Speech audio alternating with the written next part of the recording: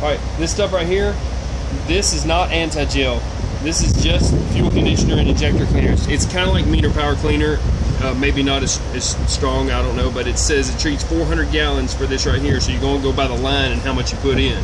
Now putting it in the tank, in the fuel tank, because this is not oil additive, this is fuel conditioner, all right, injector cleaner. So this is gonna give you better fuel mileage, but also it's gonna add lubricity since they took all of the sulfur out of diesel fuel.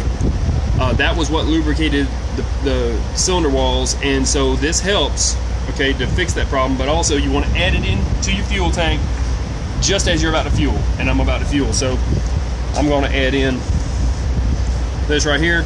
See how it goes, 1 quart, 2 quart, 3 quarts.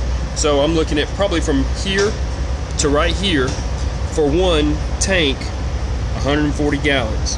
All right, that's it. Add it and then put fuel in behind it.